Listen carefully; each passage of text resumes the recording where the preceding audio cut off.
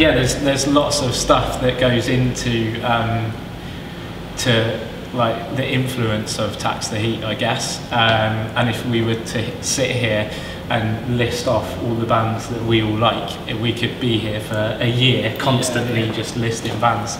We listen to a lot of music, and like I said, to us it's just rock music, and it's got that real feeling of what it is to be rock and roll. Yeah, it's like capturing an energy. Yeah.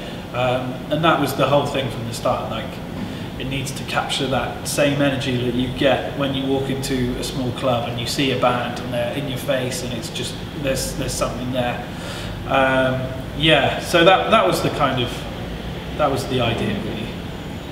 Yeah, I think like one of the things, it's really brought it home to me recently about we've lost a couple of greats recently. Just when we're recording this is the day after we found out about Bowie, and obviously Lemmy died recently as well. And those are two guys that just lived it, did it. They were rock and roll, they did the whole thing, but they did it in their own way. And it was just, that's kind of brought it all home to me, really, thinking about those things. It's just trying to find your own way of doing those things, but all the time it being rock and roll.